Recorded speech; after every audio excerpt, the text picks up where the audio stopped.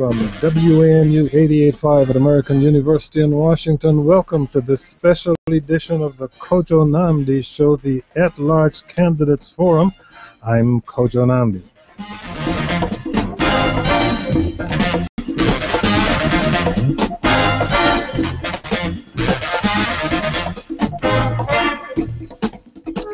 Today we're joined in studio by 6 candidates running for an at-large seat on the D.C. Council in a special election 2 weeks from tomorrow on April 23rd.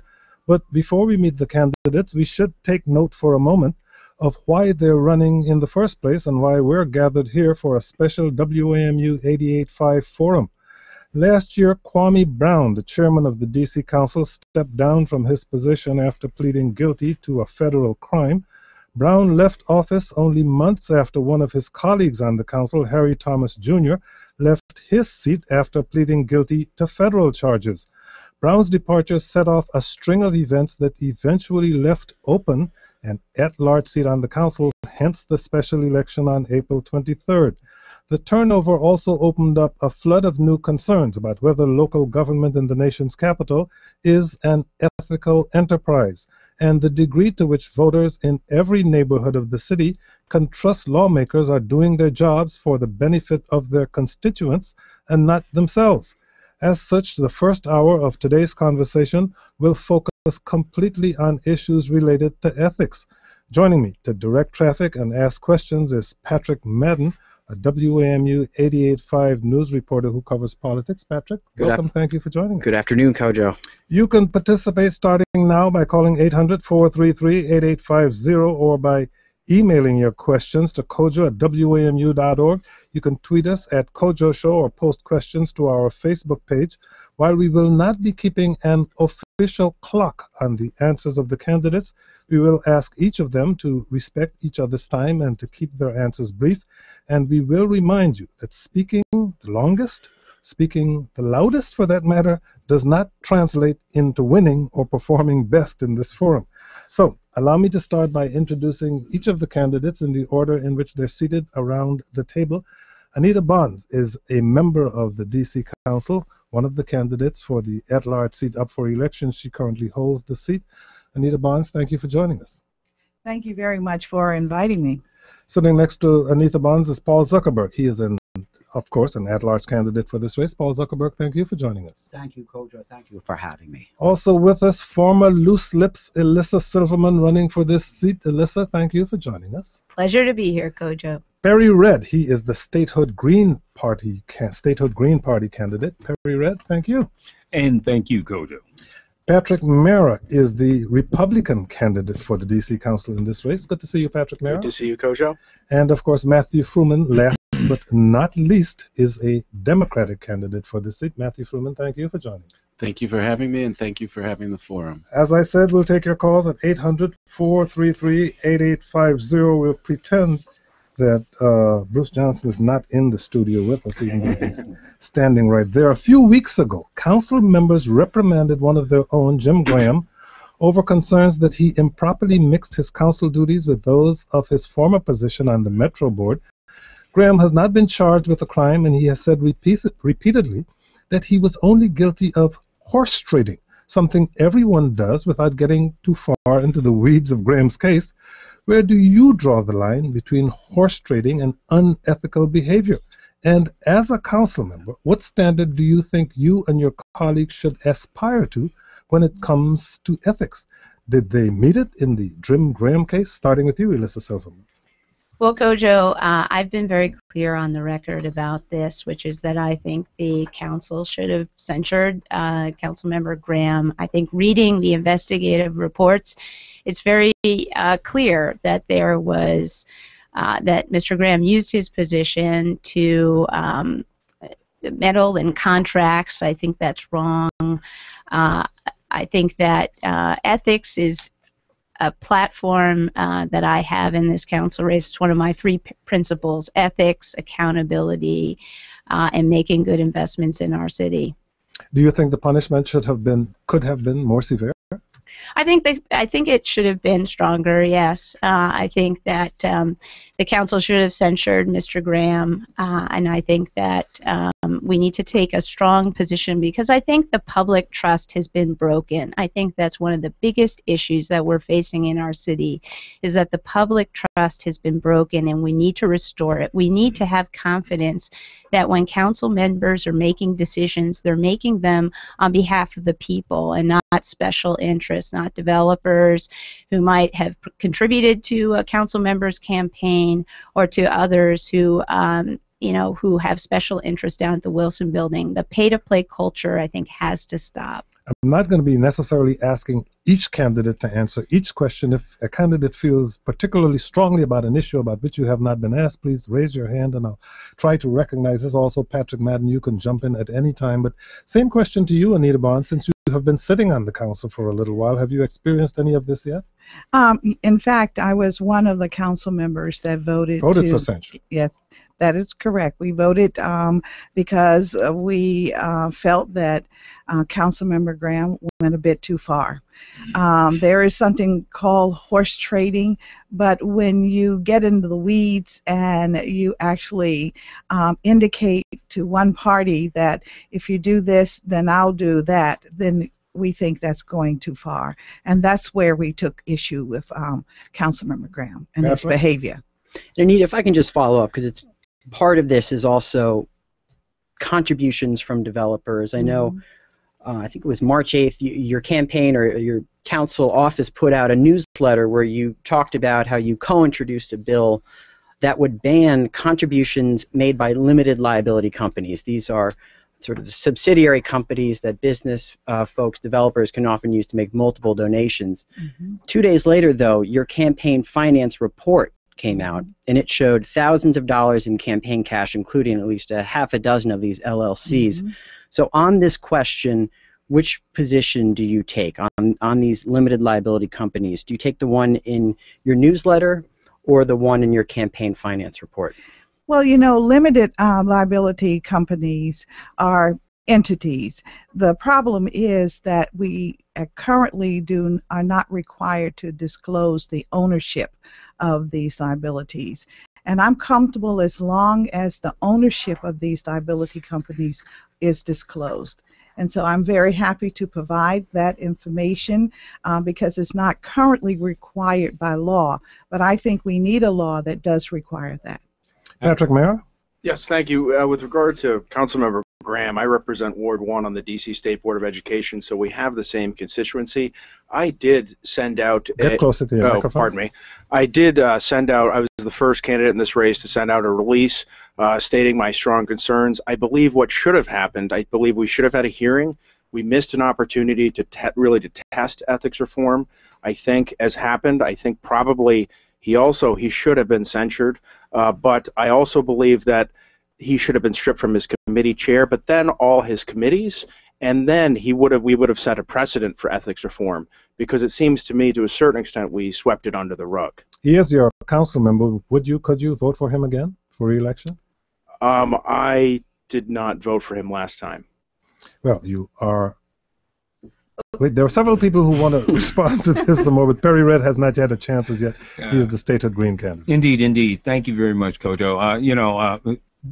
This whole thing, I don't do dancing. I'm a songwriter. And so this whole thing about LLCs, it sounds like Mitt Romney. You know, corporations are people, my friend.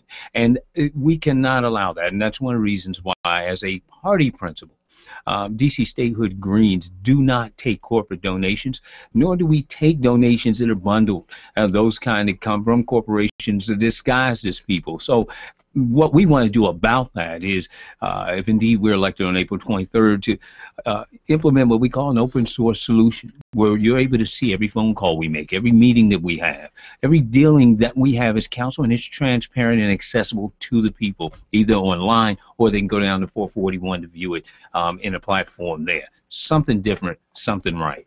I don't do dancing. I'm a songwriter. What's sure. that? Well, yeah. Councilman Bonds talked about the position. Well, Patrick alluded to the position on one side, and then we're seeing something different. And so we have to be consistent on the council, and that's one of the things I look to do, is to gain the confidence of the people and not dance around the issue. Okay, here's Matthew Fruman. Yeah, the kind of horse trading that was at issue here, we can't tolerate that, both as protecting against corruption and protecting against the perception of corruption. We really need to build people's confidence in our city government, and it is down, and this is an episode that keeps pushing it down. Now, one of the things about this is the council approves contracts over a certain size, and that is a kind of attractive nuisance. It invites the kind of horse trading that you had here. It invites a tendency to favor political contributors. I think we need to move away from that. I think we need to pass the pay-to-play legislation that Attorney General Irv Nathan has come forward with. Let's take bold steps to show that we're not going to tolerate this kind of thing. You want to get forward. the council out of the business of approving contracts completely? I like oversight over the contract process, but not the approval of the large contracts. Just in case you're just joining us, this is a special WAMU 88.5 production of the Kojo Nnamdi Show, in which we're talking to all of the candidates for the at-large seat on the D.C. Council in the election later this month, and our co-moderator is Patrick Madden. He's a reporter for WAMU 88.5. We're taking your calls at 800-433-8850, or you can send email to kojo@wamu.org. We haven't heard your voice yet, Paul Zuckerberg. Thank you. I'm Paul Zuckerberg, and I find that Councilman Graham's explanation that this is just business as usual in the council is more telling than anything else, because it is business as usual. We have lobbyists outside the council, we have lobbyists inside the council, and we have money from lobbyists and developers controlling the agenda at the council.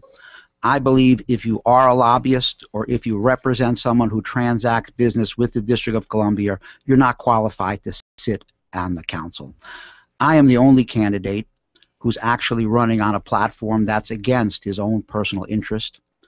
My livelihood is defending people on marijuana cases, and if elected, I want to decriminalize marijuana. I want to put myself out of business. I'm not running on my own personal interest, but for what's good for the citizens. Allow me to go to the telephones. Here is Jared in Washington, D.C. Jared, you're on the air. Go ahead, please.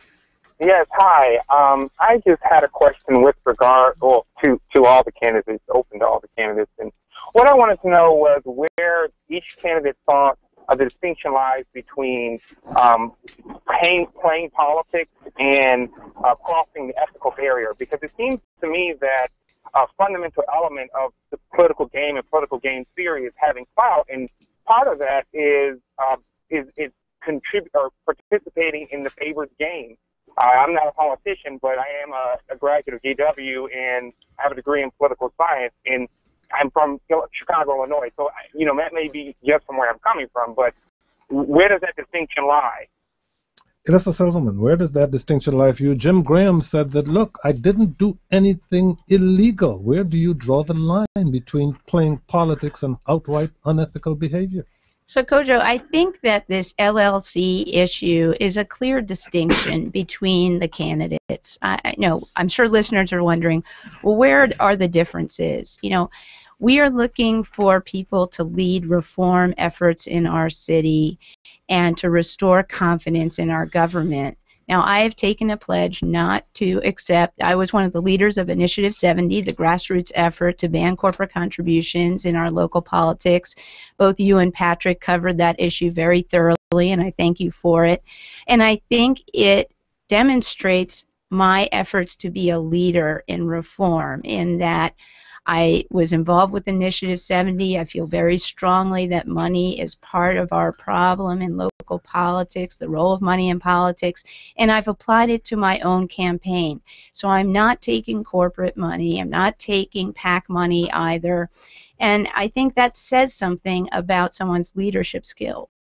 Patrick. And just to follow up on that, Elissa, what about donations directly from the developers themselves, the individuals? I know Neil Albert has given money to you, Sinclair Skinner, who's done contracting work. Is that then a double standard? Do you draw a line there? No, I don't think it's a double standard. I think we have very polarizing debates in our city that we need to get beyond to move forward. There's debates about the war on cars versus the war on cyclists, and about developers and anti-development.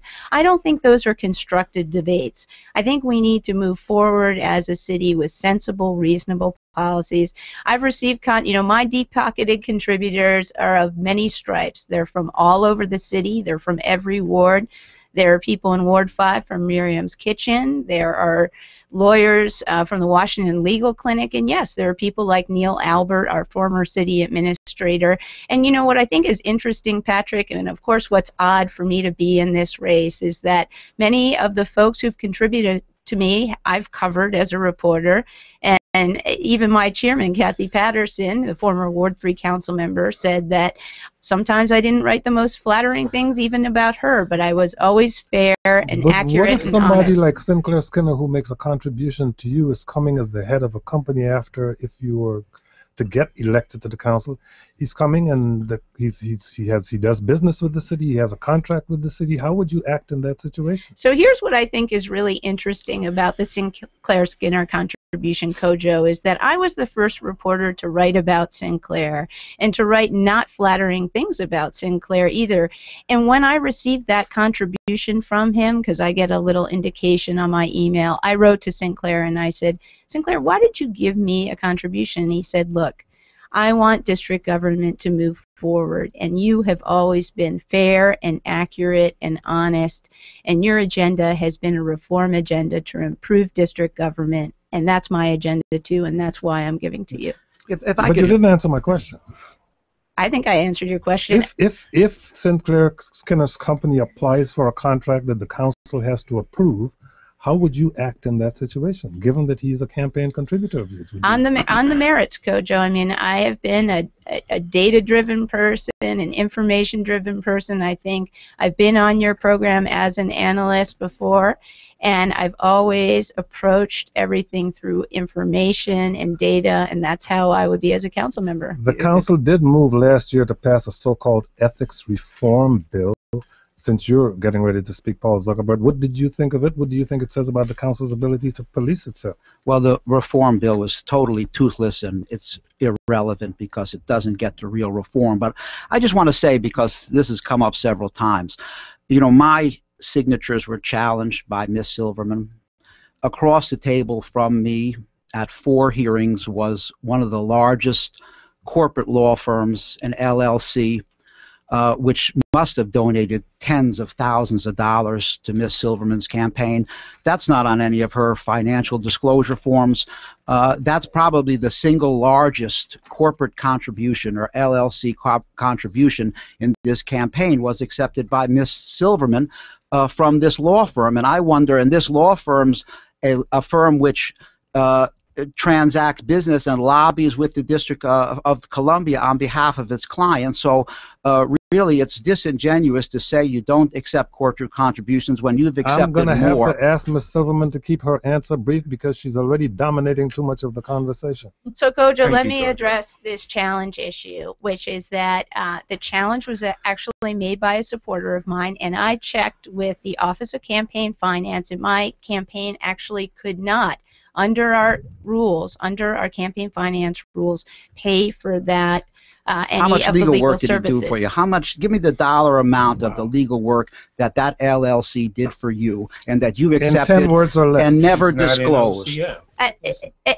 And if you check with OCF, Paul, and my campaign did, we were not allowed to pay for it. I was happy to do so. Did you disclose it? Did Allow you me to tell move anyone? on. Here No. is Neil in Washington, D.C. Neil, you're on the air. Go ahead, please. Hi there. Thank you very much for taking my call. My question is directed towards Councilmember Bonds. You work full-time for Fort Myers Construction. They're one of the largest contractors to the city. My question is, do you recuse yourself from votes, budget issues, and lobbying fellow council members on every single thing concerning Fort Myers Construction? Anita Bonds. Firstly, I am on a leave of absence from Fort Myers, but since I have been on the council, anytime anything has come before me related to Fort Myers, I have reclused myself, and the votes of the council will indicate such. The question, of course, is likely to come up later, so I might as well ask it now. If you are elected to the council, will you quit your job? Yes. Unequivocally. Unequivocally. Without a shadow of a doubt. All of that. Let and the more. record show. Please let the record show. Patrick, I have said it a number of times, and just doesn't seem to resonate. You seem to have a question, Patrick. Oh, I just wanted to pose the same one to Matt over there, because I know you've been asked that before, and I think you self-described the answer as murky. So can you describe your outside employment situation from Matthew Fruman and what you will do? Yeah, when I started this campaign, first and foremost, I'm a dad, and I was trying to think, how do I make sure that I maintain all of my relationships? And I thought, well, I want to be able to look to see after the election how it can operate. I would never tolerate a conflict. I would never tolerate being in a position where I couldn't give my all to this job. Since that has happened, I've gone back, I've talked to my colleagues, I've told them I will unequivocally not go back to my work, not have any association with my law firm should I win this election. So I will not have any kind of outside affiliation.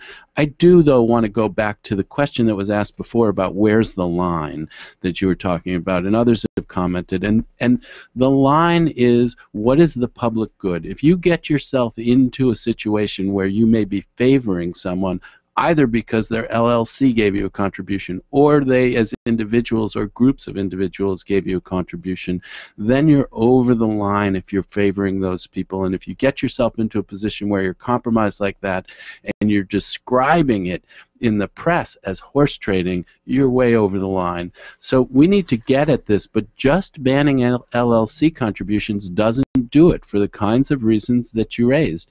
You need to have an eye on what is happening with the individuals as well, which is why the bill proposed by the Attorney General, which gets at contributions from contractors and potential contractors, does a better job of protecting us going forward from the kind of pay-to-play culture that we've suffered from. Neil, thank you very much for your call. Patrick Mara, I have said in the past that there seem to be some former members of the council who joined the council because the salary provided would provide them an upgrade in lifestyle because they couldn't really do any, or they didn't really have any other jobs. And now we're involved in a debate of whether or not people should have outside jobs at all. What's wrong with having an outside job if you're on the council? Sure. I mean, I've always said that being on the council, it should be your full-time job. Why? And I will treat it as that. It's a citywide, first of all, particularly when you're an at-large member, it's a citywide position. You need to get around to all 8 wards just about every day of the week, if not every day of the week.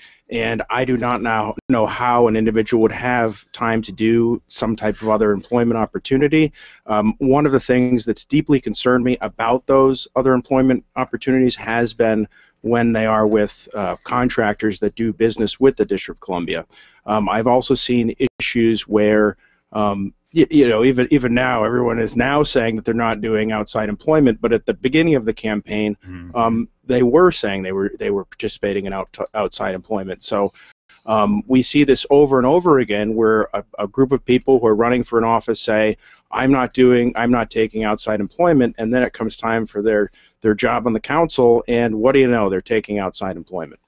And Pat, just to follow up on that, what is the status of, I know you have a consulting firm, a lobbying firm? Yes, so I have I have not done any government affairs since 2008, but then I was a consultant to some small businesses outside the District of Columbia.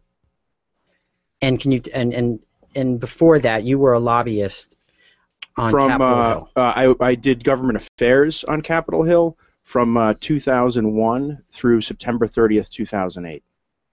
Perry Red, why would you not keep a separate job if you were allowed to serve on the council? Allow me to underscore the point I made earlier. If this is your only job, your only source of income, some people will say you'll do whatever is necessary to protect it, including taking money under the table and anything else to protect it, because you don't have any other way of making a living. First of all, let me say this, that since the beginning of the campaign, and Patrick Mara made a great point, that at the beginning of the campaign, there were different positions. This is where I alluded to earlier about dancing, because that's what we're doing. And you obviously you have some power to cleanse the spirit here, because a lot of positions are changing right here at this table. So I've said since the beginning of the campaign that Washington, D.C. has the second highest paid city council in the country. And if indeed we won't pay our city workers a living wage, then why would we even consider allowing city council people to hold a second job making well in excess of $125,000 a year? Okay, the median household income in the city is $61,000. The poverty line is $22,000. We won't even pass a living wage in this city, and we're proposing through the Large Retail Accountability Act living wage orders. Living wage of $11.75. 75. That's just so that it reaches the poverty level. So, like President Obama did last week, he said he'd give back 5% of his salary to stand in solidarity with those who've been suffering from the sequester. I am the only candidate who committed from the beginning of the campaign to take a part-time salary for this part-time job. 800-433-8850 is the number to call. In case you missed it earlier, you can send us a tweet at Kojo Show, or you can join us on our Facebook page. You can also go to our website, kojoshow.org, to ask a question or make a comment. Patrick Mara, last week, Washington City paper Loose Lips columnist Alan Suderman wrote that in 2008, business interests were eager to get rid of former Councilmember Carol Schwartz and threw their weight behind you in the primary when you defeated her. What would you say to that? Is that a correct statement? I would say the correct statement is, I was focused on education reform and school choice. I went around and I knocked on 8,000 doors in a primary. No one had ever done that before, from just about 3 o'clock every weekday afternoon to about 8 o'clock in the evening, and then on the weekends from 11 to 7 o'clock. And I had a conversation with voters. Basically, the only other person who had visited these folks previously would be former Mayor Adrian Fenty, and we talked about education reform. We talked about D.C. public charter schools, and we also spoke about the Opportunity Scholarship Program, and that is what put me over in that primary in 2008. The perception that follows from the assertion that I made earlier, or that the assertion that others made, is that you should be seen as the business candidate in this race. Are you? I don't think so. Obviously, I'm very pro small business because entrepreneurship is something we should be encouraging in the district. As you know, we're number 51 according to some indexes, which is not good when we have 50 states in the union. But I'm endorsed by the DC Sierra Club, the current newspapers, the Washington Post. So I have a wide range of organizations and individuals who support me. And Patrick Madden? And Pat, obviously you've earned a slew of endorsements, but you've been criticized because of the R next to your name, right? Because you're the Republican in this race. So, question for you: how are you different from the National Republican Party? Where are the specific differences that you have with them? Thank you for that question. Well, as you know, I'm socially progressive, fiscally responsible, moderate. I came to D.C. to work for the late Senator John Chafee, who's of that Rockefeller Republican breed. And, I was leading the fight on marriage equality on the Republican side several years ago. I was the only one in this entire room right now who testified before the D.C. Council. And I was the only one advocating for Congress to leave marriage equality through to people who are among probably the most conservative members of Congress in America. I've also been up on the Hill, fighting for voting rights, statehood, budget autonomy, and I've been meeting with the key players that nobody else is meeting with. And I think for our purposes of really making ourselves not second, third-class citizens in the District of Columbia, we need to have some form of engagement that isn't necessarily a protest, because you'd be amazed at how on either side of the aisle there's just a complete lack of awareness of what our situation is in the district. And we've actually, in the DC, in the local party, we now have marriage equality in the party platform. We have full voting representation in the party platform. So we are really creating an urban model for the nation. And we're the type of more of a progressive Republican Party. In case you're just joining us, this is a special edition of the Kojo Nnamdi Show, talking to all of the candidates for the at-large seat on the D.C. Council. We're talking with Anita Bonds, who currently holds the seat. She's running as a Democrat. Matthew Fruman is running as a Democrat. Patrick Mara is a Republican candidate. Perry Red is a statehood Green Party candidate. Elissa Silverman is a Democratic candidate, as is Paul Zuckerberg, all running for the at-large seat on the D.C. Council. You can call us at 800-433-8850. It's not like the council or the D.C. government is playing with monopoly money, and not all of the ways the city distributes that money on programs are easy to follow. Harry Thomas Jr., was caught embezzling money earmarked for youth sports programs that went through the public-private Children's Youth Investment Trust. This is an organization that's been responsible over time for more than $100 million of public money. As a council member, what do you think will be the most important aspects of your job when it comes to oversight of the money, and what policies do you think could be put in place to guard against the creation, well, of slush funds, Alyssa Silverman? Well, I think the major role of the council is oversight. And, I'd say of the candidates sitting here, I have been the one to drill down into the budget and take a look at how we're spending our money. Before me right now, as I'm showing to you and Patrick, is something that I worked on that I think Patrick reported on, which was a workforce development map. This is a map of where we spend all of our dollars on job training. And, what do we know? Well, we spend a lot of money and we don't have good outcomes. And I think the role of the council member is really to press the agencies on why are we not getting better outcomes? How can we shift our dollars to get better outcomes and repeat and pull information and data to improve those outcomes? Anita Bonds, same question. I'd like to add to Alyssa's opinion here, because it's more than just doing the due diligence and looking at the budget and looking at numbers and talking to the administrators. It's also about talking to the recipients of the services and talking to the community. You'd be surprised at what community thinks we ought to be doing with the budget and how we should spend the money. And it's not always the way it is perceived. For instance, when you talk to senior citizens, they want relief. They want relief. Those who are taxpayers, they want to pay less or not at all, particularly if you're 80 years or older and you're still, having to complete your so-called personal income tax. And it is also a situation where you have our young people who really feel that they become the throwaway persons in our society. And when you talk to their parents, they're wondering, how are we really going to improve things? Well, talk to me and get some opinions from me, a parent who is here every day. It's our pocketbooks that make a difference. And so I just think we have to look at this role of a council person a little differently. In modern society, it's more than just the numbers. It's more than just the data. It is also about the human side of the equation. We represent people. We're elected people. We're not elected by the numbers. We're elected by the human beings. And just to quickly follow up, Anita, would you bring back the earmarking system that the council used to have, and that caused a lot of controversy?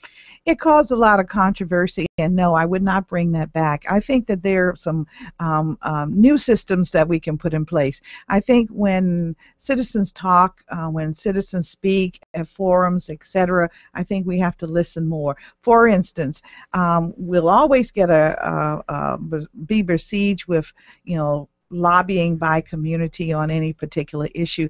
But I really think when you go around to the community and you start talking about a subject that you may want to discuss, suddenly you'll discover, well, everyone is concerned about speed cameras. Matthew Fruman, what use do you see for, and you can add whatever you wanted to say before, but what use do you see for constituent service funds? Okay, but I did want to chime into this other debate because the oversight is the absolute key, and frankly, I think I've been involved in both sides of the coin that Alyssa Silverman and Councilmember Bonds are talking about. In my world of advocacy around schools, we did the Wilson modernization. We dug into every aspect of that modernization, looking at the plans, looking at the costs, working with the teachers, working with the students to try to figure out how we could do this best, how it could work best for the school, the city, and the community. Same thing on school budgets citywide. Mary Levy is a bigger expert on school budgets than I, but I would posit there aren't that many other ones who are that much more of an expert. You need to dig in. You need to be talking with people on all sides of it. Constituent service funds can play a role in meeting the needs of people in the greatest need, but to the extent that they become or appear to become slush funds, we shouldn't have them. If we're going to have them, Every donation needs to be transparent. Every use of the money needs to be transparent, and the money needs to be limited just to things like paying utility bills for seniors that are having trouble, never tickets and things like that for athletic events. Perry Red, you wanted to say? You know, I proposed when indeed we're elected on April 23rd an open source solution, and that would make transparent and accessible all of our the council's work, whether it comes to contracts and grants, whether it comes to constituent service allocations, because I'd like to bring that back. You know, I think it's a moratorium on it or something like that. But the chief mechanism for ensuring that the council people do the right thing for the right reasons is that what we plan on doing is having citizen-led legislative drafting, because your original question was about the council's role in money, and so we have to legislate. We'll be lawmakers, and we talk about oversight quite often, and that's totally necessary. But we have to have citizens included in the process in writing laws that they want to see passed. So I would say the chief role in terms of money is legislating, allocating responsibly and such, and of course with the oversight, allowing the people to tell the story as well. Patrick Mara, you and then Alyssa Silverman, specifically on the use you see for constituent service funds. Sure, they are, as somebody has noted in the past, or we've all noted in the past, these are really their big slush funds. I think to use the excuse to use these funds to pay for utility bills, it's very difficult to means test a situation paying for utility bills. These are the types of activities that should be handled in the executive through specific programs so that we can identify true need. And I think right now, constituent services funds are primarily more for political purposes. You'd get rid of them altogether? I'd like to get rid of them altogether. Alyssa Silverman? So I think this is where oversight plays a role, because when you look at how constituent service funds have been used, they haven't largely been used for helping people with funeral assistance and rent assistance and utility assistance. They've been used for other things. Now, when Councilmember Grasso was elected in November, he appointed me or asked me to lead a task force for him on ethics. And one of the things we suggested is getting rid of privately raised constituent service funds, because it's just a means to buy access to the council. What we alternatively suggested, and this was part of a group exercise, is that there will be a line item in the budget for the council that all council members can access to use for those real emergency needs, like rent assistance, like utility assistance, and that there be parameters put on the use of those funds. Patrick Matt? Wait a minute. Kojo, actually, let me address what Anita talked about, which is, one of the first things that I did when I got to the DC Fiscal Policy Institute was opened up the budget negotiations to the public. I do, one of my main aims as a reporter and as a budget analyst has been getting the public more involved in the most important decisions that we make. So before, as you both know, when we got down to the last weeks of the budget, those key decisions about our priorities as a city were made behind closed doors. And I led a coalition of groups to actually open that up to the public so the public can see how decisions are made. I think getting the public involved is very important, because part of the problem down at the Wilson Building is it's sort of a 13-member exclusive club. And then just to follow up with that, do you think that your work with the Fiscal Policy Institute, that organization should be registered as a lobbyist with the city, considering all the advocacy work that it does? Well, I actually agree with that. And I do think we should be registered as a lobbyist, yes. And just another lobbyist question. Lobbyists as fundraisers. Now, I know Anita, I was checking out your schedule later this week. You're meeting with David Wilmont, who is one of the top lobbyists in D.C., represents Walmart, pharmaceutical, beverage industries. And this happens every campaign. AT&T, everyone. Yes. Candidates have fundraisers with lobbyists. Do you think that is a problem, and do you think that contributes to any of the problems we're seeing today? The problem of perception, particularly. Perception, yes. How about the real reality of it? Let's talk to the reality of it. Forget perception. Anita Barnes. All right, thanks a lot. Okay, the reality of it is it probably is perceptionally it is a issue because we've been talking this afternoon a lot about corruption and this whole arena of what is ethical, what is not. But the reality is that lobbyists are individuals who, like anyone else who is a voter in the District of Columbia, expresses their opinion. The side of the coin I think we have to be concerned with is what does the elected official do with that lobbyist and with the funds that come in through a lobbyist effort.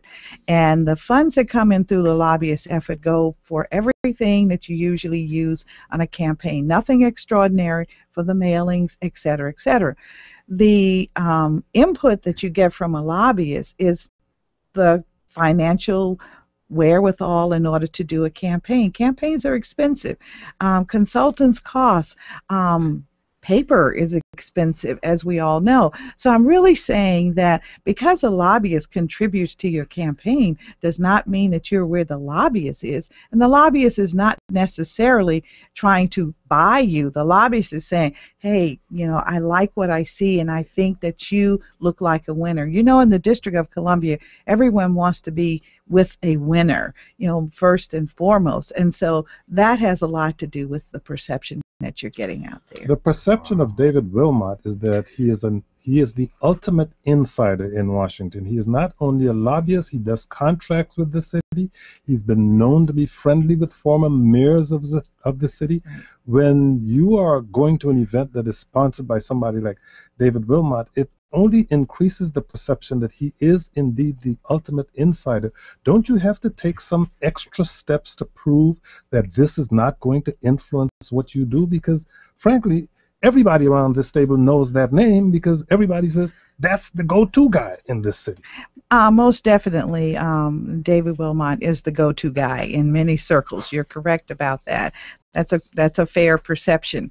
But also, David Wilmot and whatever his enterprises are will require 7 votes on the council. I would be one of 7 votes if I were voting on any measure that related to his enterprises. And so that would be my consideration. I think as a member of the council, you have to always remember that you're under the glass dome, and that what you do certainly gives the impression to people as to what your thinking is about the community. I'm hearing mumbled responses of shock and horror on this side of the table coming from, it looks like, Patrick Merrill. Well, I was just a little surprised that you said you would be one of 7 votes for David Wilmot, and that surprised me. Oh, no, I'm not saying that. I said in order for David Wilmot to get anything through the council, he needs 7 votes, majority of the votes. So he just has to buy 7 council members and 7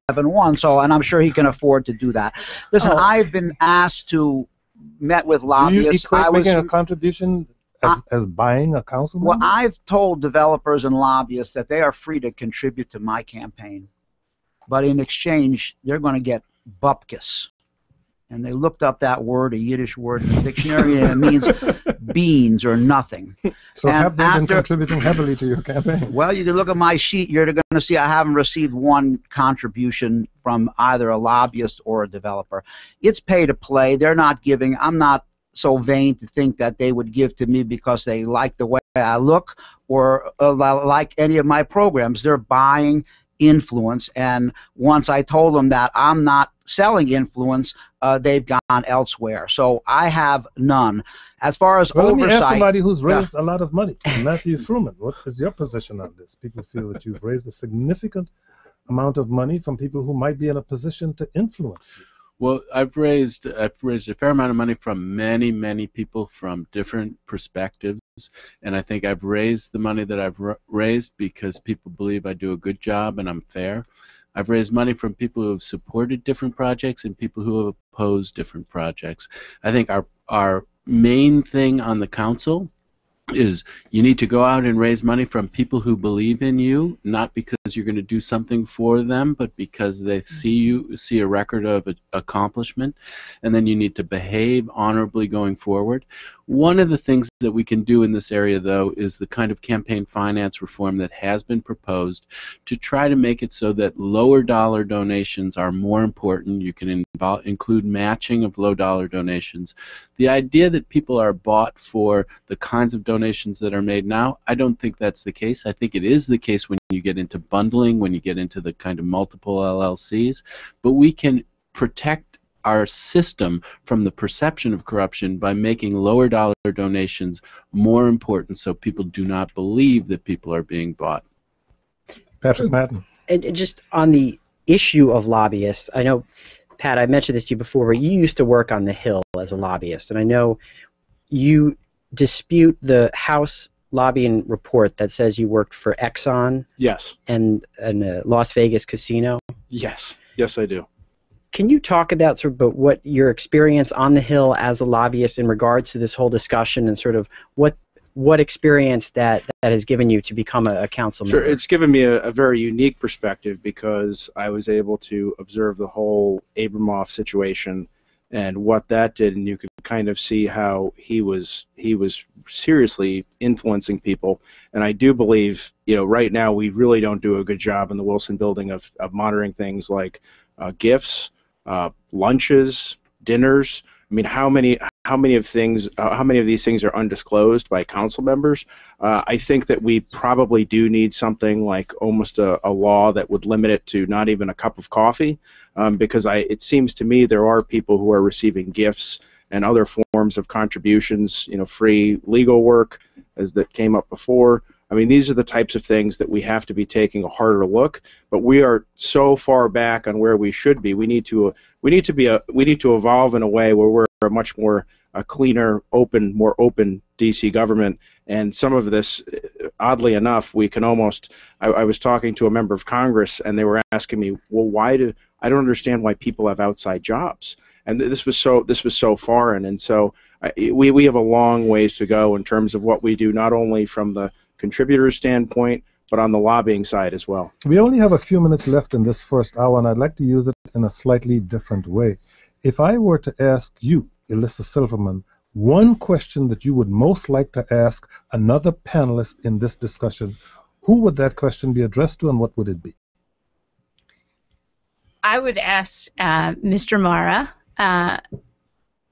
why he remains in the Republican Party if he says that he's a progressive and that he's independent-minded. Why he remains in the Republican Party when someone else in our city who was a Republican, who felt like the party no longer represented him on social issues, David Catania, exactly, decided to actually leave the party. Respond to the former. Well, absolutely. There's two things you can do. You can either just drop out, or you can change things. And what I've done is I've completely started to change things, because as I said before, we now have marriage equality in our platform.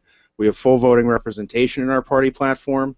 And I've done things that have upset people. For example, I endorsed Sekou Biddle in the Democratic primary a year ago because I saw this vote split thing happening. While I am a socially progressive, fiscally responsible, moderate Republican, I don't have a problem with being bipartisan. I don't have a problem with working with others. And look, I am that socially progressive urban Republican, and we're starting something new here. We're kind of setting an example for the rest of the nation. Anita Bonds, what question would you like to put to another panelist in this discussion, and who would that be? I think I'd like to ask Ms. Silverman a question about her progressiveness. She has made it very clear to voters that she's the progressive candidate, and I'd like to know what definition is she using to be the progressive candidate when their Democrats have traditionally been progressives. So I think it's thanks for the question, Anita. I think it's supporting things like paid sick leave, being very clear that I believe that workers in our city deserve to have a day off when they feel sick. And that's a difference, I think, between many of the folks at this table. This came up before, and as you mentioned, Kojo. The Republican primary in 2008 was largely revolved around this issue of paid sick days.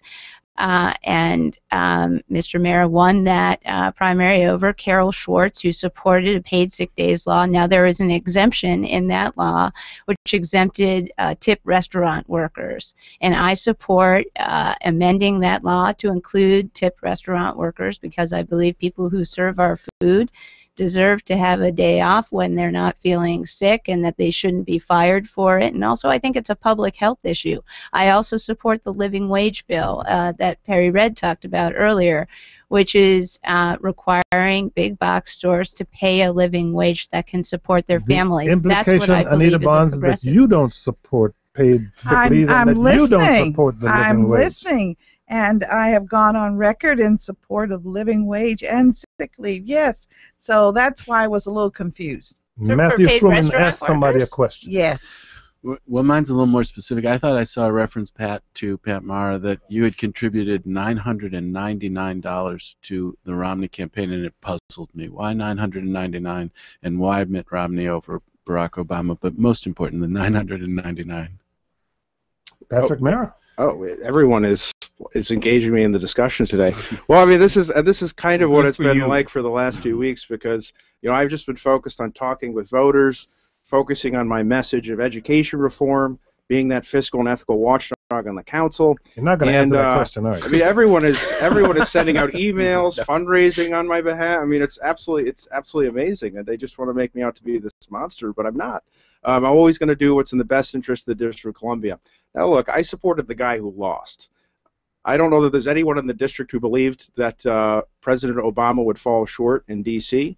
And like I said before, we're trying to really make this an urban model.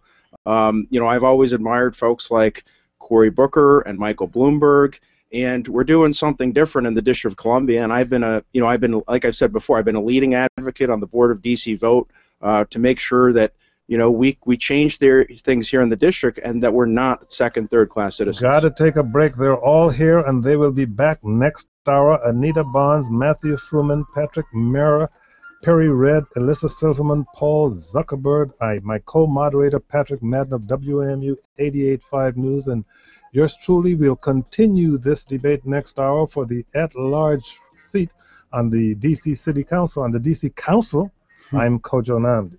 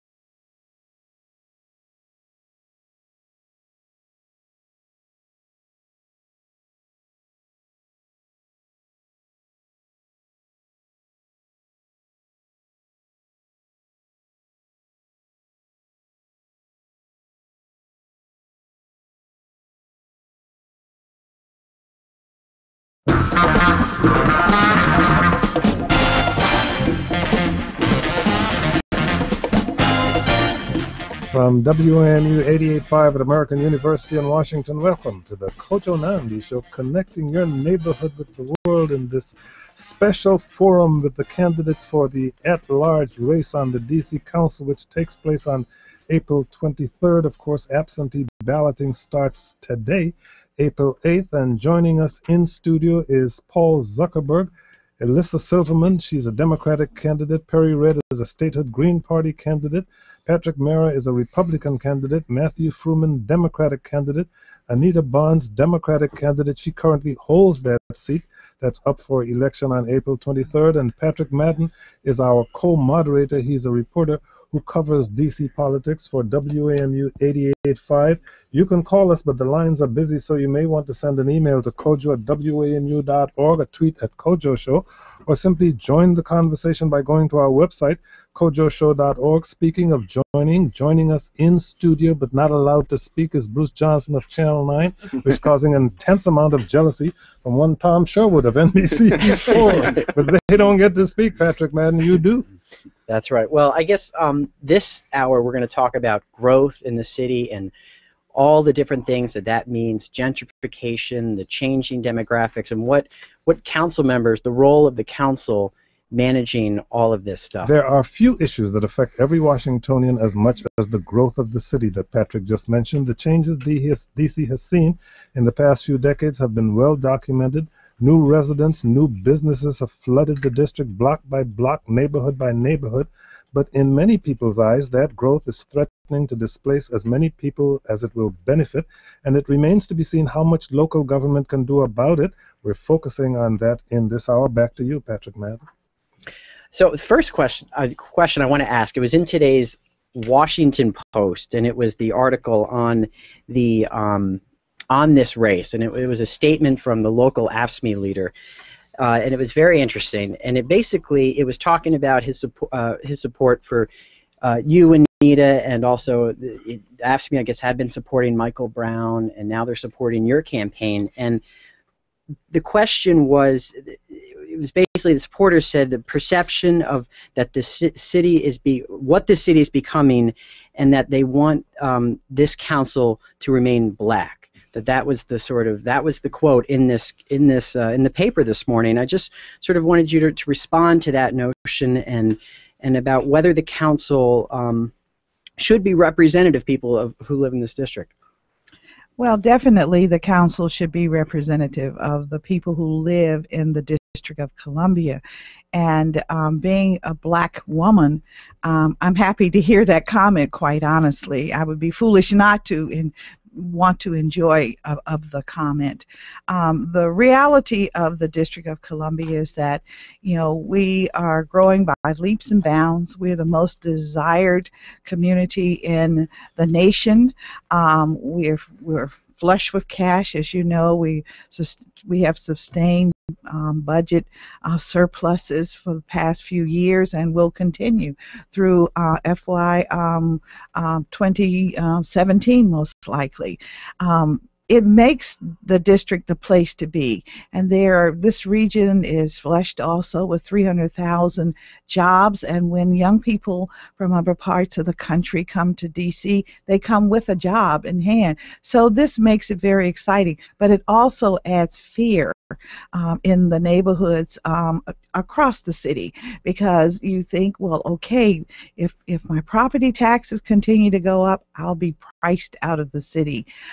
If I cannot find a place to live because I do not earn an income for $2,500 for a one-bedroom or a two-bedroom, it's a problem. And so I think one of the things that the council has to do is to be there with the community and try to work sort of like chipping away at what you see progress to be, but at the same time letting progress grow and flourish. And it's a balance, striking a balance and working with the citizenry so that we all will find the District of Columbia a place in which we can live. For all of the time this city has had home rule, it has had an African-American mayor, and for most of the time a majority African-American council.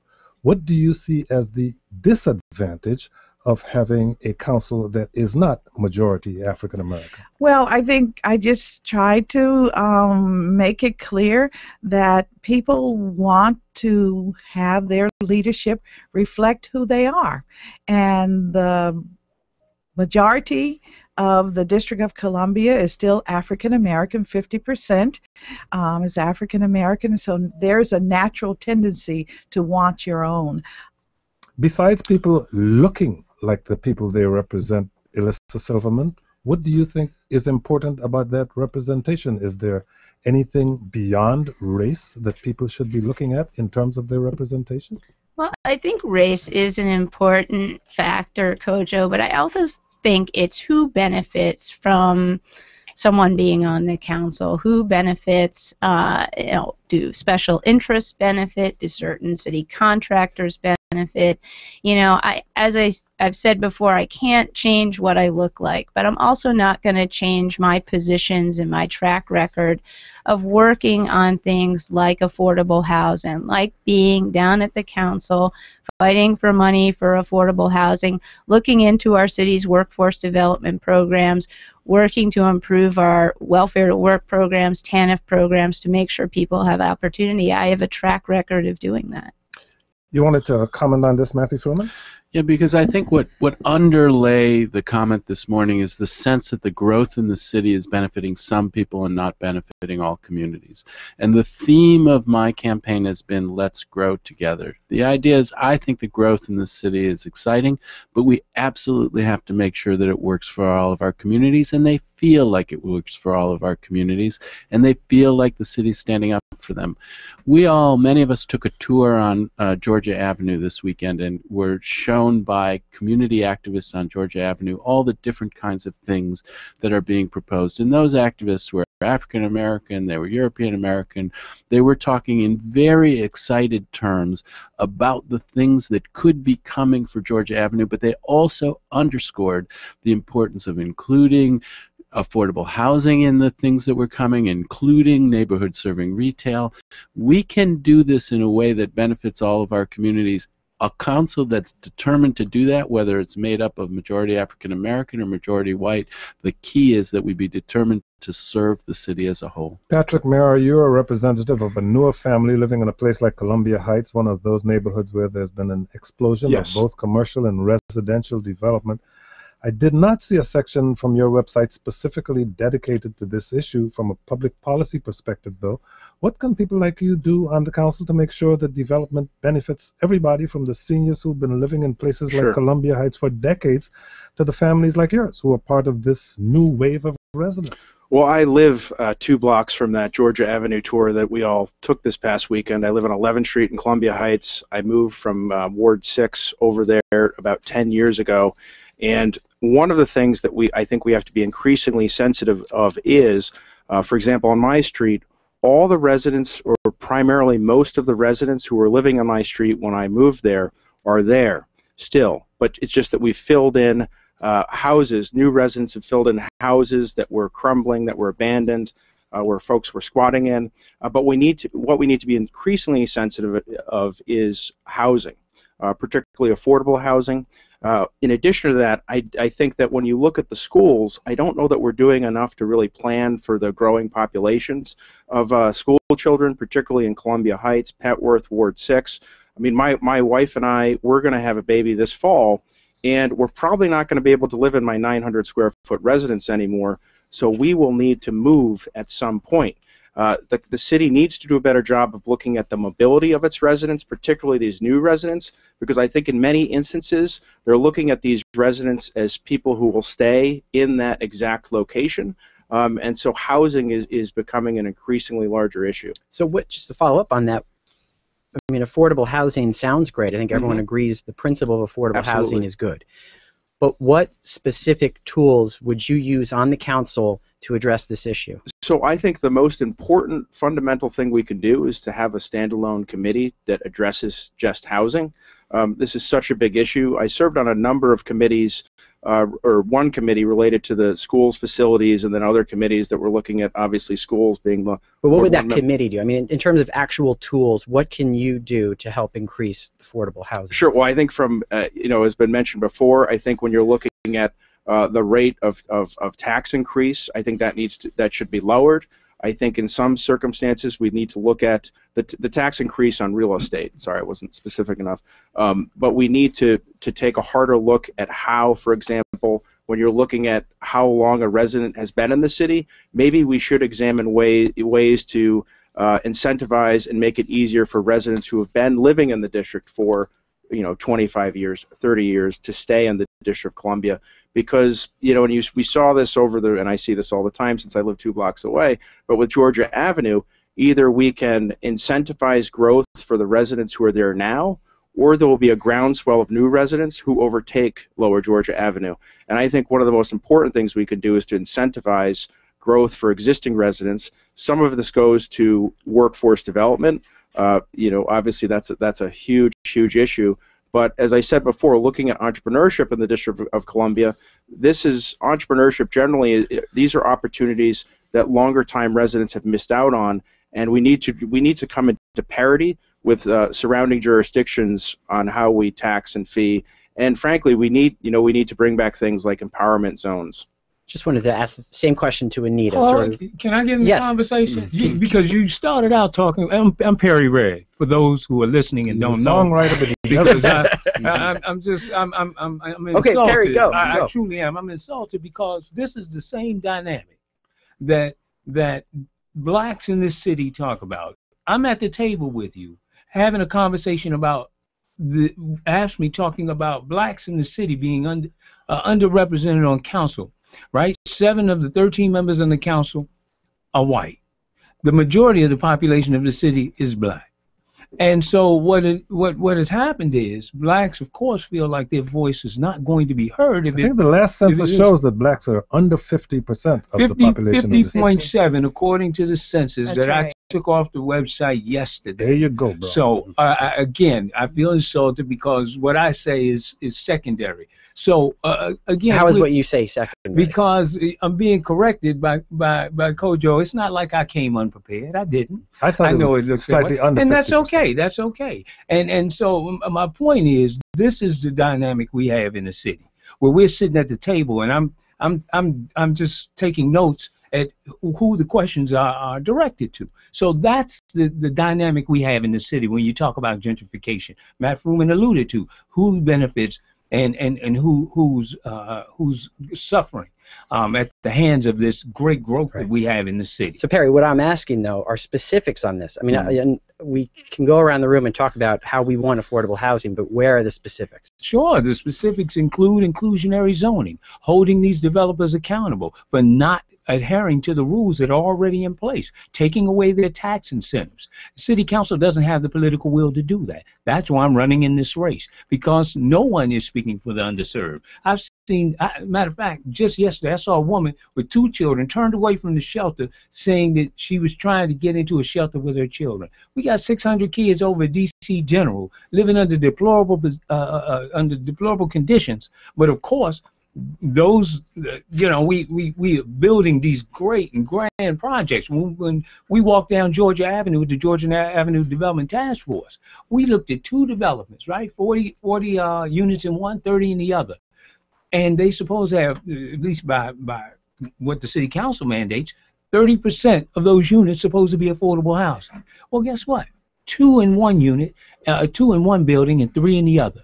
That's a crime. And that we're executing against the most vulnerable people in this city. That's who I'm fighting for. Perry Red, allow me to step back and have you answer the question that I put earlier about why do you think it is important for there to be a majority of black members on the council, and I'll tell you why I asked the question. The question I asked is because of the assumption that if a member of the council happens to be black, that member of the council will be an advocate for poor people. I don't happen to agree with that. Do you? Well, obviously not. Look at our council right now. We enjoy a $417 million surplus. Oh, my goodness, we're doing so wonderful in the city, fiscally speaking. But socially speaking, we're disenfranchising the most vulnerable people. So in the what city. difference does it make if the membership of the council is majority black or white? Well, what difference it makes is this: we have a legacy in our country of treating people of color less than respectable, and so with this with the city council being a majority black, what we have is the dynamic where Washingtonians are forced to look at the injustices that are executed against the most vulnerable. For example, the school closures. Look at the majority of the school closures. 15 schools are slated to be closed. In poor neighborhoods, most of them. In Ward 7 and 8, the majority in Ward 7 and 8. How many in Ward 2? How many in Ward 1? I know, I don't hear anything. How many in Ward 3? No one will say.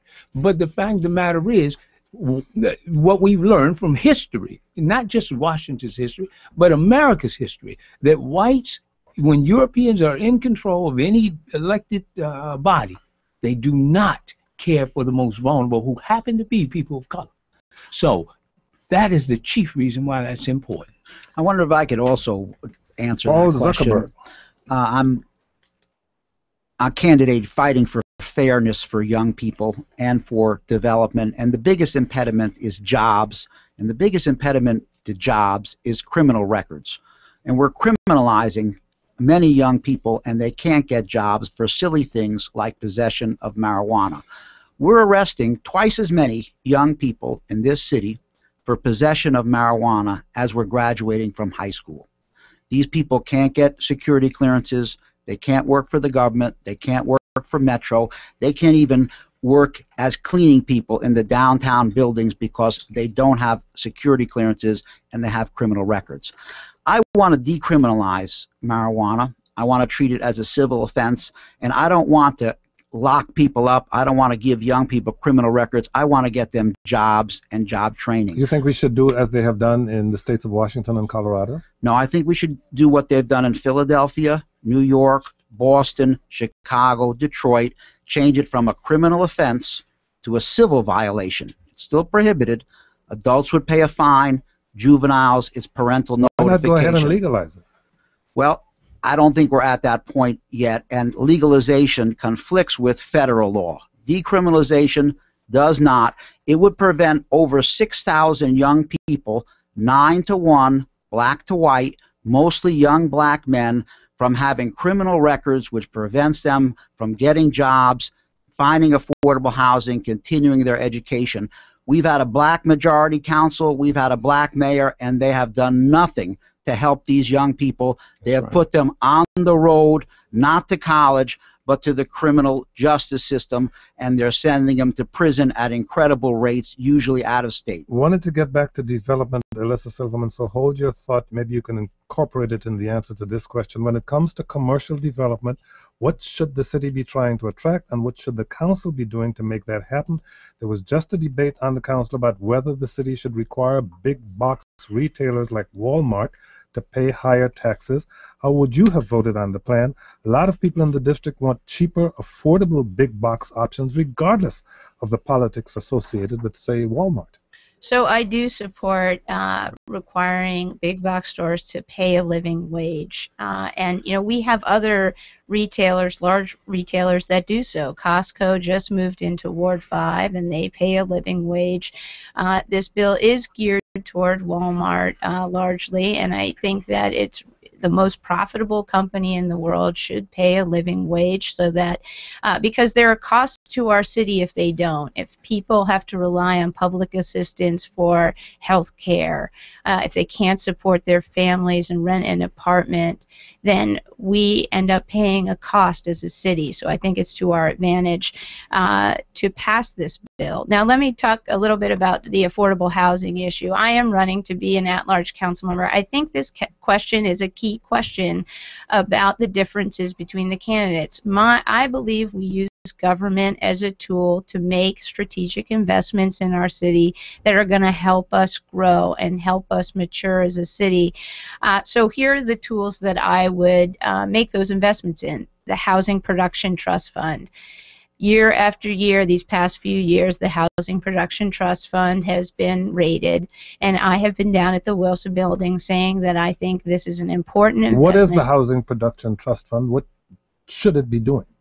Well, I think it should. So it is a fund that's tied to basically property sales, and a certain percentage, 15%, goes to this fund that's used to it's largely been used to build affordable housing. I think it also should be used to maintain affordable housing. One of the issues that we saw when we were on Georgia Avenue is that that area is rapidly changing, and there was a big story in the Post.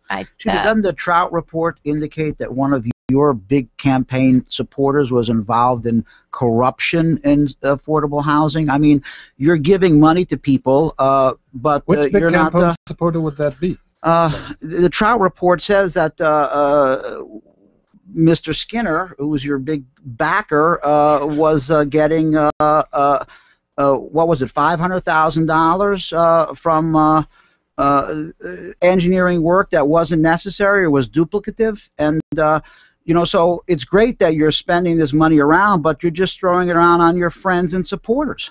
Okay, Kojo, I think there's no evidence of that. I answered your question earlier, which is, first of all, I don't think that the council should be involved in contracts. So if Mr. Skinner had a contract... Why would you accept money from someone who was singled out in the Trout report as having gotten taxpayer money that he didn't deserve? Why would you legitimize that person? So as I answered before, Paul, and I'm happy to answer it again, there are many people who have given me money from the development community, from the nonprofit world. I've reported on them. I haven't written flattering things about them, and they've given to me... Why don't you return it? If the person is implicated in contracting shenanigans, why don't you return that money and say you're not interested in that type of supporter? Because, Paul, he gave that money to me because he believes that I'm honest and fair and ethical. But he's and, not. Yeah. Don't kid yourself. But he's not. Don't kid yourself. I don't think that the issue, you know, let me say that I was answering a question about affordable housing, and I think it's this type of polarizing and trying to trick people. I just had a question. No, it's trying to trick people, Paul. Did you accept the money yes, from him or not? Yes, I did. Is I'm he in very the Trout clear report? about that. And Okay, I think that gone as over that at-large before. council member, this is how I view our role, is to make good investments in our people. I believe in investing in the Housing Production Trust Fund. I believe in being honest and funding things like there is a property tax credit for renters and homeowners right now that would help low and moderate income homeowners and renters that the council passed but didn't fund. I don't think that's honest. I believe in using tax policy to do things to help people. I think that's a key difference between the people sitting at this table. Paul Zuckerberg, have you gone over the campaign reports of all of the members here and checked out everybody who you felt was suspicious who contributed to their campaigns? Or are you really mad because somebody who is in her campaign challenged your signatures? I'm not mad about that. I'm mad about that she said that people who live in homeless shelters can't sign signatures. I'm mad that she said that she knew that I had enough signatures of registered voters, but she used what she learned in her I-70 to try to knock opponents, Mr. Settles and I, off the ballot. So that's what we were really talking about. Yes, I thought that was what we were really talking about. But here's Patrick Madden. I just wanted to get back on this affordable housing question because I still haven't heard an answer. Sort of what the council, as we're talking about making sure people can stay in the neighborhoods that they live in when rents start going up. What can the council do? Yeah. This is Anita. Thank you. This morning before arriving here, we were receiving a briefing from the mayor. And I was watching it on Channel 13. All right. One of the things that was very telling, he talked about building and preserving 10,000 units of affordable housing by 2020. But he also went on to talk about additional millions, $13.1 million.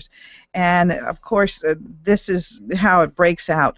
$3 million for new project and sponsored base local rent supplement slots. Now, local rent supplement slots actually helps the tenants, and that's what I'd like to see more than the million put in there into that, and that's for those persons who are at 0 to 30% of AMI.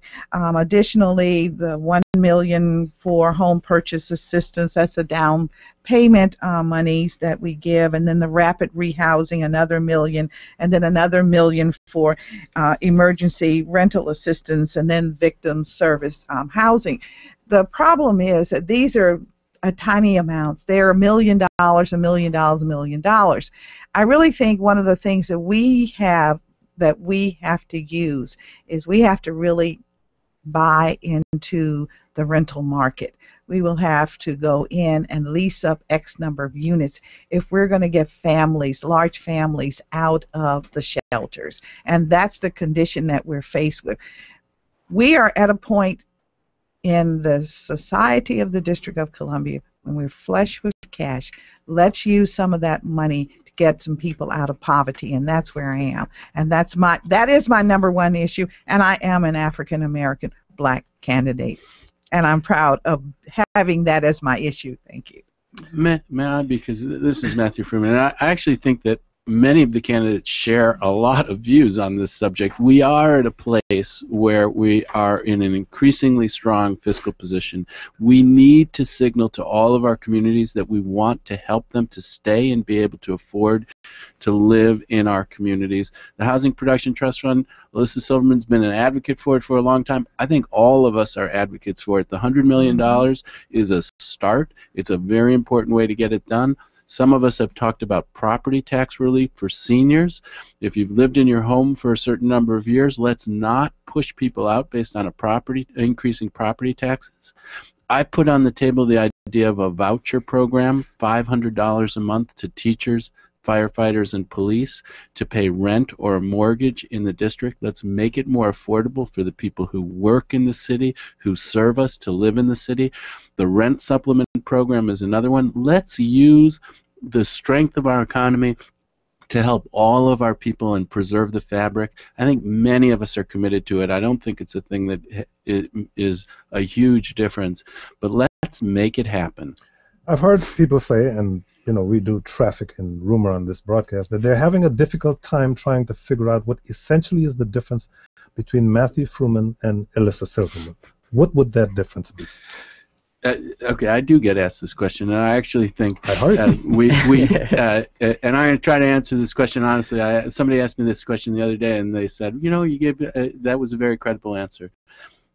Alyssa is an investigative reporter. She came up as an investigative reporter. She is committed to, when you see the answers that she offers, she says, I'm going to ask the hard questions. I'm going to get to the bottom of things. I think that's part of where she comes from, and I think there is a role for that on the City Council. I'm not going to say there's no role for that on the City Council. I am a community activist. I've worked inside of the schools to try to make schools better. I've worked on the ANC to try to solve problems. I'm a person who gets things done, moves things forward, builds coalitions to get them done. That doesn't mean I would never get to the bottom of anything, and it doesn't mean Alyssa Silverman would never put things together to push things forward, but our fundamental orientations, my fundamental orientation, is a person who gets things done, pushes things forward, and elevates the tone of the discussion. Alyssa Silverman, is this a distinction without a difference? No, I think there is a difference. I think Matt and I share a certain philosophical goals, but there is a difference in leadership. Let me talk about one thing which I think shows that difference in leadership. The city right now is piloting a very innovative job matching program called the Workforce Intermediary, and that is largely due to the work that I did in coalition with other nonprofit groups and working with the council and the mayor to get legislation passed for a task force to be formed, and now the mayor is at the Gray administration is actually piloting it. I think that's a key distinction and difference. It's leadership on campaign finance reform. When I first began this campaign, everyone said I was crazy for not accepting corporate contributions because I couldn't run a viable campaign. Well, I think and I'm asking listeners and district residents not to buy into this bogus conventional wisdom. I've run an extremely viable campaign. I haven't taken corporate money, and I think that there's a lot of bogus conventional wisdom in this campaign. If you'll allow me one more, Patrick, madam, this one for Perry Red and Patrick Mara, and then it's all yours. What about the kinds of businesses the city should no longer want? Tommy Wells took a lot of heat after the recent shooting on North Capitol Street when he initially said that nightclubs were no longer compatible in a neighborhood like that one. What did you make of that statement, Perry Red? Well, I saw it as paternalistic. Community residents decide what it is they need. That's one of the reasons why I advocate for citizen-led legislative drafting as part of my platform. The fact of the matter is this, that violence is unhealthy to any part of the body politic. So addressing the roots, hopefully Tommy Wells would not consider running for mayor, because if that paternalistic type of thinking is where he's going to go, especially when we're talking about black people in this city who are underrepresented when it comes to the fiscal makeup. 28% of our firms in the city are black owned when we're 50% of the population. And those numbers are problematic. But what types of, and back to your question, what types of businesses should communities not want? It's not for us to say, in a capitalist society, freedom of association and freedom of your pursuits, it should be the rule. Now, what's healthy for particular communities? We have 144 designated communities in the city. So to say that one city shouldn't have a printing company and another one shouldn't have a flower business is irresponsible of us. So to speak to that, I just think Tommy Wells, and I'm glad he rethought it, because he came back and he backtracked, and that's good. And your turn, Patrick Mara. And by the way, would you support the use of public funds to help DC United build a new stadium? I think you would need, for the DC United question, obviously I think you need to see a plan. I think it's more realistic than, since it's more than just 10 games a year. I think it's a bit more realistic. But really, you would have to see that plan. I'm generally supportive, but until you can see the economics of a proposal, it's tough to say that you support or oppose it. With regard to your previous question, I think it speaks most to the need to diversify our economic footprint in the District of Columbia. As I've said numerous times, or a couple times on this show, and I say it just about every community forum that I'm at, we do a very poor job of small business in the District of Columbia, and we are heading in a direction where we're going to be in the land of big box retailers and franchises in the neighborhoods where you don't have a massive economic footprint. And so we need to do a much better job of incentivizing small business. Virginia is just about the best place in America to do business. Tyson's Corner is now the population center. So if you're an entrepreneur looking at DC or the metropolitan area as an opportunity to do business, you're much more likely to go to Virginia, and you're more likely to even go to Maryland. And this also speaks for the need of, even something like small business incubators east of the river. This speaks to the need for workforce development programs that actually work.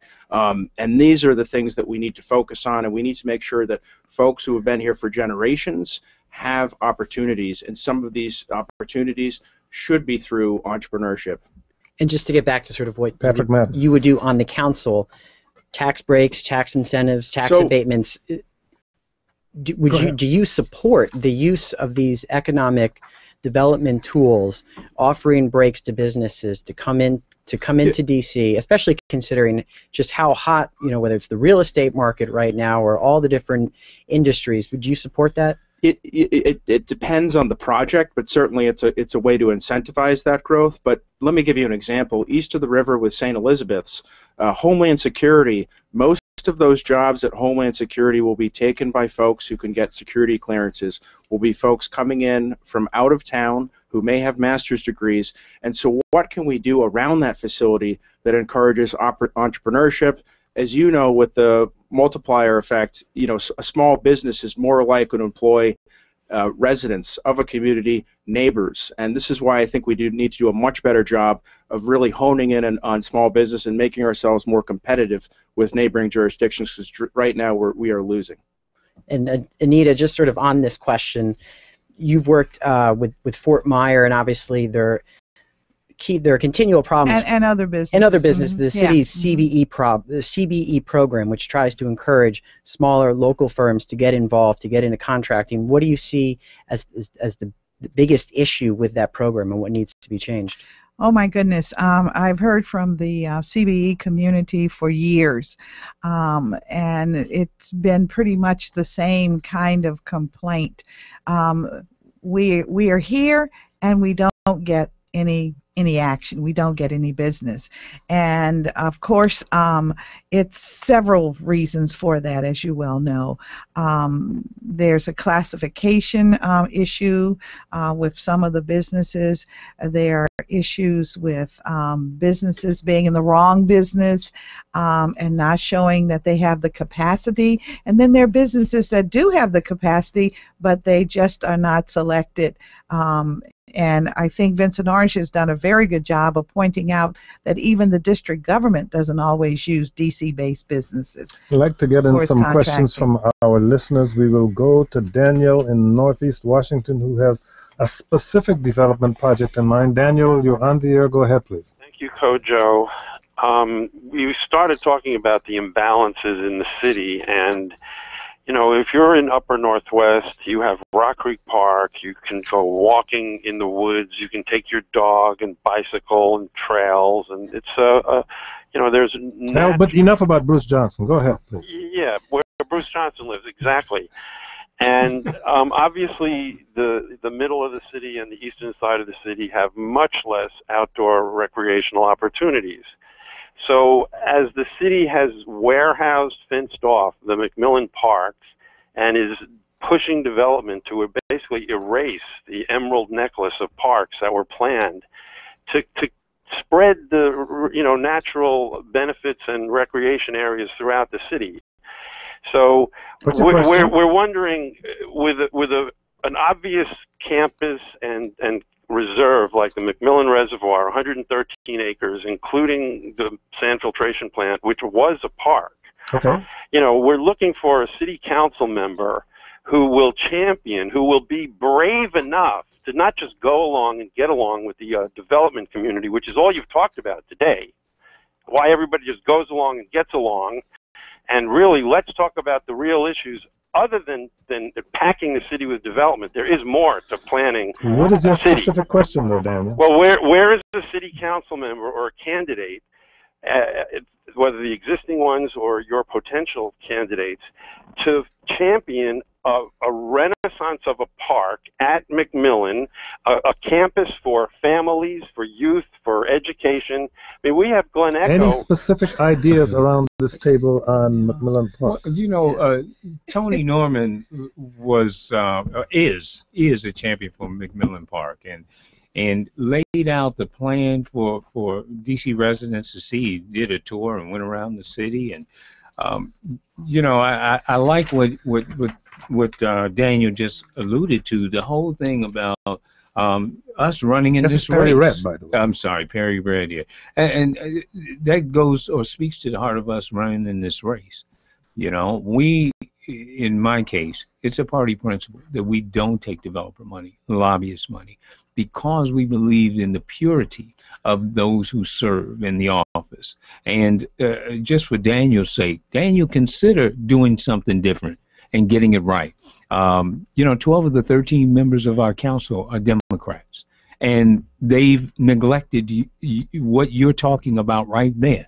So you have in me a candidate, someone who is championing for other than big money developing. You know, you chase the money, 9 times out of 10, you know, you're gonna get burnt. I got to move to another caller, but any more specific suggestions about McMillan Reservoir development? Well, I did submit, when Gabe Klein was at Department of Transportation, a path to connect through bike lanes across the area, the hospital areas, and through McMillan Reservoir, because it's almost impossible to bike from Georgia Avenue over to the Catholic University area, and it'd be important to have pedestrian and bike lanes in that area. Got this email from Marcus Rosenbaum. I'm eagerly awaiting hearing how the candidates stand on proposals to reduce the number of parking spaces required in new residential apartment houses. I'll put that to you, Matthew Fruman, because we're sitting across the street from what used to be Babe's Billiards, in which there's going to be a new apartment building that will not have parking spaces, and you were one of the architects of that. Yes, thank you for the question. The Babes project was one we said at every step along the way. This isn't a test case for the zoning rewrite where the idea of eliminating parking minimums is on the table. And what we did on the Babes project, it was a very specific project at a very specific site with the setup of the building as it was. And we talked with members of the community, we talked with the nearby neighbors, we tried to figure out what was the best use of that building. And we came to the conclusion that using the ground floor as a restaurant as opposed to a parking garage made the most sense. As we did that, we required the developer to have parking off-site within 500 feet. We required the developer to give zip car memberships to each new resident, capital bike share memberships to each new resident, a transit subsidy to encourage the residents to use the transit system. We required them to prohibit the residents from getting a parking permit to park on the nearby streets. The lesson of that for me was that you shouldn't just eliminate parking minimums. If you're going to reduce a parking minimum, you should have a plan for how you're going to deal with that so that you protect the nearby neighbors. So this is one I think we did a really good job, and when we came in front of the Zoning Commission on this at the first instance, they were very skeptical of the idea, and when we came in with our Memorandum of Understanding, our ANC had supported it unanimously, and the Zoning Commission supported it unanimously and said, this is like nothing we've ever seen. This is an incredible piece of work that you've undertaken to sort this out and make it work in a way that can benefit the most people and that will create an increased vibrancy on the Wisconsin Avenue corridor. So yes, we did the right thing on Babes, but no, don't just eliminate the parking minimums, because then you will never have the leverage to do the kinds of things that we did. Lately, a lot of the conversations about transportation and parking, and Daniel, thank you for your call, those conversations have given way to racially coded debates about who the city's public policies are designed to serve. Let's start from the philosophical perspective. How do you think the city can encourage public transit, walking, biking, and the like, without alienating the people throughout the city who legitimately need vehicles for their everyday lives or for their jobs? First, you, Anita. Oh, that is a hot potato, because transportation is on the tip of everybody's tongue, really. When I visit with seniors, they're talking about the lack of transportation. They want transportation that's at their doorstep because they can't get around. When I talk to young people, you know, they like the subway and what have you. We have to face it that we're landlocked as a community, and that means that we have to have a variety of sources of transportation. But trying to get along is making it increasingly difficult. I feel that we have bike lanes that are now going through residential neighborhoods. That works only when you get to, when you're going through the neighborhood. Once you get to the main corridors, you have a real difficult time. It sounds glamorous that we can have all modes of transportation, but it really doesn't work very well yet. And I'm looking forward to taking a closer look at the Department of Transportation's plans. Now, we're saying we're also going to start and have streetcars, and now there are questions about where do the cars park. We already have the issue of where do the cars park when we have churches on Sunday. So we're becoming a very densely populated community, and I'm not sure that Washington, D.C., the streets of this nation's capital, the street of the District of Columbia are really designed for these many modes of transportation, which seem to be needed. Do you think that there are too much emphasis right now on bike lanes and these cycle tracks that have been put in downtown DC? Streetcars. Yeah. Well, I think all of the transportation modes that we have now are a condition of progress, and it's not that it's too much now, but it is here, and so I'm one of the persons that believes that you have to manage what you have, the situation that you have. And it does require people having a little more understanding. I mean, I worry about the bikelists because bikelists don't seem to feel they have any rules out there, and they've got to be careful. I mean, it's a hazard out there, and not everyone is compromising and willing to let a bike pass, you know. This is Paul Zuckerberg. I think Sure. DDOT has it all wrong. I don't think that the bike facilities they're putting in are appropriate, and they're not in the right places. They say that they have traffic calming features. The traffic may be calm, but the drivers sure aren't. Bike paths need to be on other routes, because when you take away vehicle lanes, it causes tension between the drivers and the vehicles. And the facilities bike facilities have been added haphazardly without any real plan. So we need to get the bikers and the motorists together. DDOT needs to synchronize the traffic lights to speed up motorists, which every other major city seems to do except us. And we have to understand that we're going to have motorists, we're going to have bikers. It's great, but we got to get the people, bikers, motorists, and DDOT on the same page, and they're not right now. Allow me to go to David in Ward 4 in D.C. David, you're on the air. Go ahead, please. Yeah, hi. This is David Schwartzman. I've had a long-term advocacy regarding taxes and budget issues for the state of Green Party. Yep. And I just want to briefly reflect on the mayor's proposed budget. No new taxes, and child care is underfunded, homeless services are underfunded, and a number of other areas. And yet we have a tax structure in D.C. where the top 1% of families earning about $2.5 million a year are paying the lowest tax rate of anyone, a little over 6%.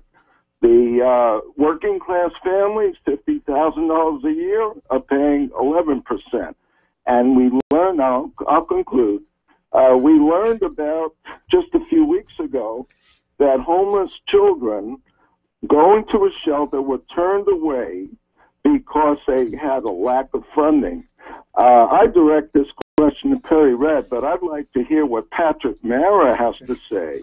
One of the strongest... Allow me to have Perry Red respond first, Patrick Mara second, and then I got a quote from Elizabeth Silverman to add to it. But first you, Perry Red.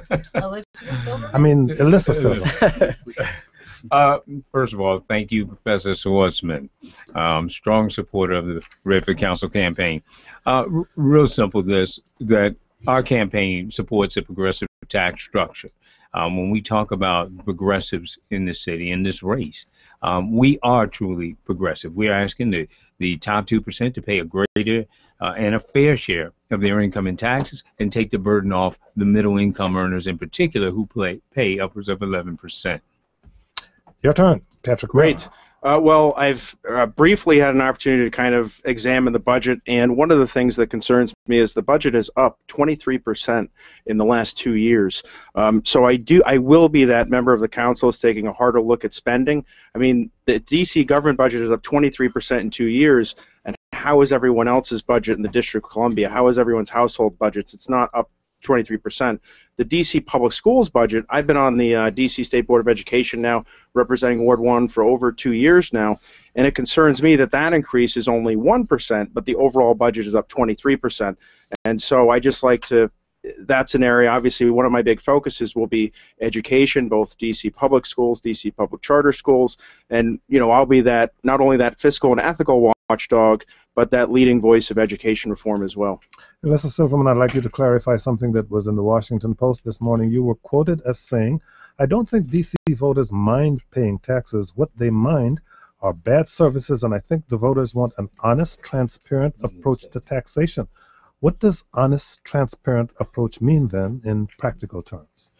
Well, I was on this program, Kojo, about 2 years ago when my organization, DC Fiscal Policy Institute, did a poll. And that's exactly what our poll found, which is that district residents don't mind paying taxes. What they mind is that we're not getting the outcomes that we should for the tax dollars that we pay. And we have a $10 billion budget. We should be getting better outcomes. One of the things that I want to do on the council is really drill down, and I have the skill set, I think, to do that, as I've said, in workforce development.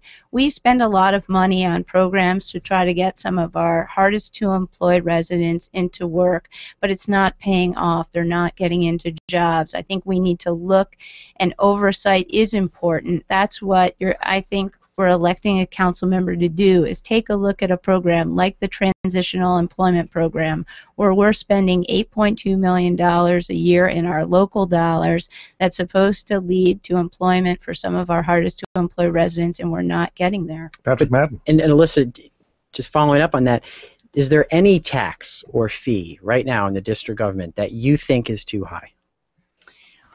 Well, I do hear from small businesses, but their biggest complaint I hear is about DCRA and how difficult it is to do business with the district. Now, as you know, Patrick, there's a tax revision commission that's meeting right now, and it's led by Mayor Williams. I know many of the people on the commission. I followed the commission's work, and they're analyzing right now taking a comprehensive view of our tax structure and tax policy. And now if the Tax Revision Commission came back and said, we think we should lower taxes, one thing I mentioned before is that I support Schedule H, which is this tax break to lower the income level for a tax break on property for both renters and homeowners. And I'm afraid that's just about all the time we have in this broadcast so far, because I'd like to make sure that we reintroduce every single member of this panel who is an at-large candidate before they go, so they will have the opportunity to have you hear their names one more time. Patrick Madden is not a candidate. He is our co-moderator today. He's a reporter who covered D.C. politics. I am wearing a little sticker, though. Yeah, like the candidates. I noticed that. Patrick, thank you so much for joining us. Anita Bonds currently holds the at-large seat up for election on April 23rd. She's a Democrat. Anita Bonds, thank you for joining us. Good luck to you. Thank you very much. Matthew Fruman is also a Democratic candidate for the council. Matthew Fruman, thank you for joining us. Good luck to you. Thanks for having me. Patrick Mara, he is a Republican candidate. Patrick Mara, thank you for joining us. Good luck to you. Thank you, Kojo. Perry Red, he is the statehood Green Party candidate. Perry Red, thank you for joining us. Thank you, Kojo and Pat. Paul Zuckerberg is an at-large candidate. He's, of course, running for this seat. Thank you so much for joining us. Thank you for having me, Kojo, and also Pat. Elissa Silverman is a Democratic candidate. Did you give up your social life to run for this office? Or did you have a social life to begin with? I'm happy that this has come up, Kojo. We always have to bring up Elissa Silverman's social life in these. She is a Democratic candidate for the council, running for an at-large seat. Elissa, thank you for joining us. Good luck to you. Thank you very much. And thank you all for listening. Make sure you all either vote absentee or show up on April 23rd at the polls and have your voice heard. Make your voice heard. Thank you all for listening. I'm Kojo Nnamdi.